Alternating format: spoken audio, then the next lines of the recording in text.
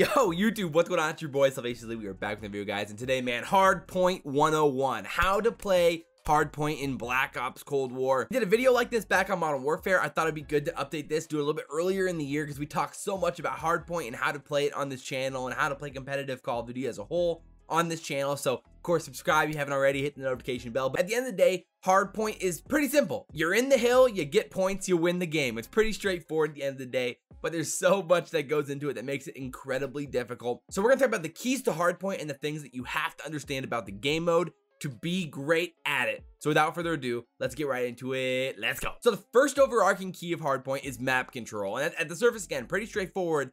But when you dig deep, it gets pretty complicated pretty quick. Of course, when it comes to map control, there's so much that goes into it when it comes to spawn knowledge, how you position with your teammates, and funneling the opposing team into certain areas to maximize the amount of time that your team can have on the hill. For example, when you have control of a hard point, you're trying to push out and create map control for you and your team, set up in areas that give yourself the best advantage in a gunfight, but also creates enough space between you and the opposing team and where they're spawning to make it as hard as possible for the opposing team to get pushed up towards the hard point. So really at its core, map control starts with spawn knowledge and understanding that if me and my teammates are positioned in this way, the opposing team is going to spawn over in this area or over in that area, depending on how we're set up. And so, of course, in Modern Warfare, the spawns were interesting. It took teams a long time to figure out this new, unique, weird, not totally reliable system for spawns. In Black Ops Cold War, there's still some issues. And so we're not going to talk specifically about any spawn yet because certain things are just getting changed. They just had a spawn update a few days ago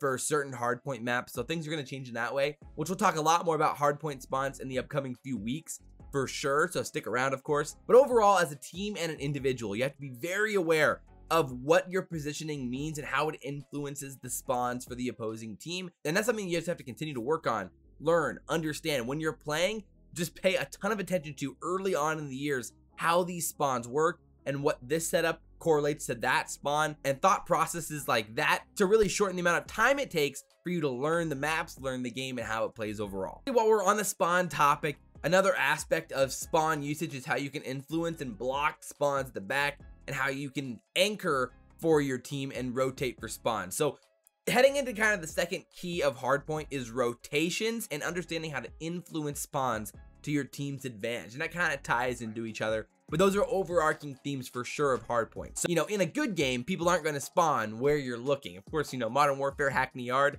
has other things to say about that, but if you're looking in an area, that should be blocking the spawn. So when you're listening or you're watching competitive COD, you're watching a stream, you might hear the guy saying like, yo, go block the spawn, go block that spawn, go grab our back spawn. And generally that means that the player's heading back there, they're gonna look at it, and that's gonna block the opposing spawn for the team, spawn them out, and flip the spawns for your advantage to whatever hardpoint hill it is. And so that's just something that you have to really consider in how you play that, and it's definitely something that every good team uses to their advantage inside the game. So rotations as a whole, of course, means you are setting up from one hill to the next, and generally one player will usually head out a little bit earlier than the other three to start pushing for that map control of the new hill. That'll generally start around 30 seconds left on the current hill. For sure, by 20 seconds, the opposing team who does not have current control of that hill will be rotating to the next one to give themselves the best chance to set up at the new hill. You're always trying to play for the spawns that are most advantageous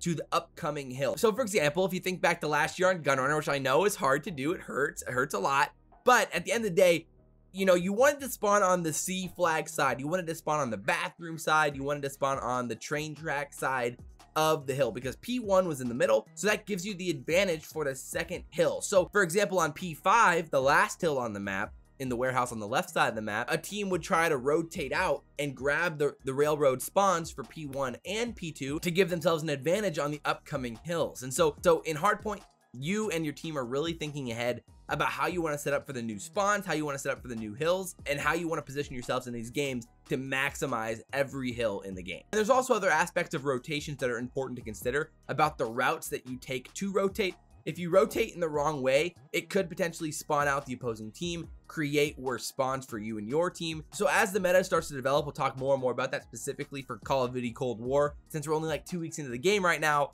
we're still learning the hardpoint spawns and how they're going to work and the rotations and how the maps are influenced. And again, the spawns are still being updated. So there's a lot to go on there. We'll talk a lot more about the maps individually in the upcoming few weeks and months. Those routes that you're taking on the rotations are very important to understand and how they influence the game. And not all routes are created equal. Some are definitely better than others inside of Hardpoint themselves. So the next overarching key of Hardpoint that we're going to talk about is a theme in all of Call of Duty, but specifically extremely important in Hardpoint and Respawn as a whole. But it's how you push as a team, how you trade kills, how you play together. Baiting and trading as a whole is what we got to talk about next. So I know for me early on, I didn't really understand or recognize the importance of how baiting and trading work.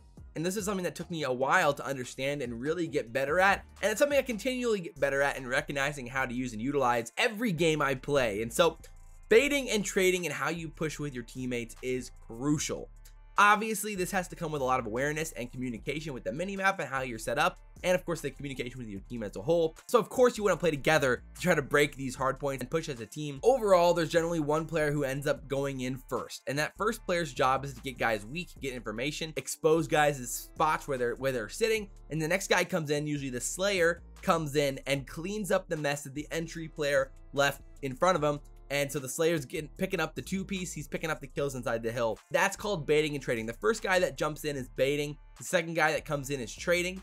Or you can also bait and trade by like shoulder peeking, so you're wiggling on a doorway or a window or something like that. And then the second player, the Slayer, comes in and uses that information to slay him out, get those kills. That's kind of how baiting and trading ends up playing out. And it's really important to do those types of things with your teammates and how you want to break the hills if you want to be a successful hardpoint team. So any new team that's really struggling can definitely improve in how they play together, how they're patiently pushing towards hills. So you're better off giving up the 5 to 10 extra seconds to push and trade with your teammates than the solo push by yourself. Then your teammate solo pushes by himself. Now you're spawning up, you're solo pushing by yourself.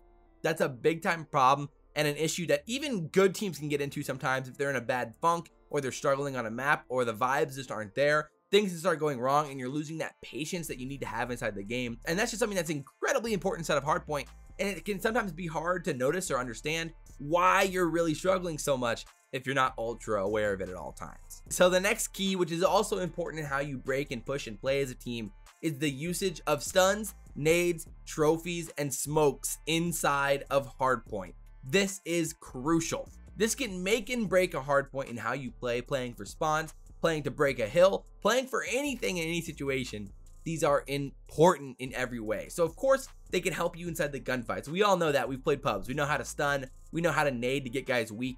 They can help you inside gunfights, but also they can help you get information. A stun, a flash, a nade, they're all information. So if you nade a certain corner and it doesn't hit anyone, that's information that your teammates now don't have to waste their time trying to clear that area of the map. You throw a stun, it's clear, you're calling that out. Your teammates are calling that out, so you and your teammates don't have to waste time checking that window or checking that doorway or checking that side room. They're also important for putting pressure on the hill and how you break. And then trophy systems are crucial in every way inside Hardpoint. And so it's important for your team to understand where the best places to put trophies are, to protect your trophies in a way, to put them down so they're not easily destroyed, to put them in a place where they're not going to get shot, to basically ration out your trophies at the right times, to use them to benefit your team the most. And of course, you're communicating how you're destroying the opposing team's trophies and where their trophies are located. So if you fly into the hill, the entry guy flies in, he calls out that there's a trophy in there, or one person throws a stun or a nade and the trophy destroys that stun or nade, you got to call that out and identify the trophy. And generally you should be trying to destroy that trophy as fast as possible, because the stuns, nades, and flashes can be the X factors in the game for you and your team. If you're doing a good job of destroying them around the map, it can literally change everything. There's sometimes when you play against teams and you're like, dude, are we even putting down trophies? Like, yo, trophy guys, like, are we putting down trophies? And they're like, dude, I've been throwing them the whole game. It's because the other team has been doing a very good job of destroying them, and probably your team hasn't done a good job of putting them in places where they're not going to be easily destroyed. And that can literally change a map and flip it on its head. Last thing with the tacticals is smokes, and smokes are an X factor in Hardpoint every single year, at least when they have smokes in the game. Smokes can cut off an opposing team's lines of sight. You can use them offensively or defensively to give yourselves the best chance. You can throw a defensive smoke to block a long line of sight for a main AR, forcing the opposing team to run through the smoke, throwing a smoke at an opposing head glitch that ruins that head glitch and allows you extra time in the hill. You can of course use it offensively to attack a hill and break a hill. And again, you're trying to put trophies in a spot that counter the best smoke spots. That was really important on Hackney, on how you would get trophies down on police cars, like on P2, the unbreakable hill, to make sure it was completely unbreakable. Things like that overall are incredibly important, and we're going to talk a lot more about that in the future as well as we learn more about these maps. So the last thing, which I'm sure we're going to talk about more again as the meta starts to develop for Black Ops Cold War, is how the roles play out inside of Hardpoint. So of course, this year we've gone from 5v5 in, Black Ops 4 and Modern Warfare to now back to 4v4 for Black Ops Cold War. And that makes a big difference inside of Hardpoint and how it plays, because in 5v5, you had 5 roles that were definitely more separate than they are in 4v4. In 4v4, everyone's doing a lot more around the map to make it happen. Of course, you're still going to have a guy who's more of the Slayer, who's pushing out for map control, who's roaming the middle of the map, generally not playing as close towards the hill. Then you have one guy who's going to generally play closer to the hill. The OBJ role isn't as similar as it used to be, where you're just sitting inside the hill. You're the hill guy. It's more about how you push towards the hill, and you're playing in those small areas to really make things happen. And then you've generally got a guy who's trying to rotate early and play for that map control, play for those lines of sight. And then you've got the main AR who's locking down the long lines of sight. He's doing things that, give your team the map control. It used to be called anchoring, but that's not exactly how it works anymore. You're not going towards the back of the map. You're only going to the certain area that you have to go to make sure you secure the spawns. And then from there, you're pushing out, making sure you guard your spawns and guard the hill in the best way possible. And so the roles are going to be a little bit different this year, which we're going to talk more about again as the meta continues to develop and we watch a little bit more professional Call of Duty as more and more scrims keep happening. So overall, this is basically Hardpoint 101. These are the most important things. There's a lot more to go over about how you use a certain weapon. Like if you're a flex, should you use an SMG on a certain map or an AR on a certain map, and how you want to play those strategies and things like that. There's a lot of different variations for how you can push for spawns and play for those types of things. But overall, these are the basics, and then it gets pretty complicated map to map on how you want to use these strategies to push for certain hills in certain time, and how you want to utilize the tacticals, the smokes, the trophies to your advantage. So overall, I hope you guys enjoyed this video. We have a lot more coming on the channel, and we already have quite a few tips videos for Black Ops Cold War that relate to this type of stuff, so I highly recommend you go check them out. And like I said, a lot more coming, some spawns videos, Hardpoint breakdown, tons of learn from the pros videos on Hardpoint and how you play certain maps, things like that. So overall, I hope you guys enjoyed the video. If you guys did, like, comment, subscribe, share the video if you guys really enjoy it. I do obviously really appreciate that. It means a lot to me. I'm trying to do this full time, and I cannot do that without you guys, so I really, really do appreciate it. But as always, guys, I'm your boy, ELLeY, and we will see you next time. I'm out.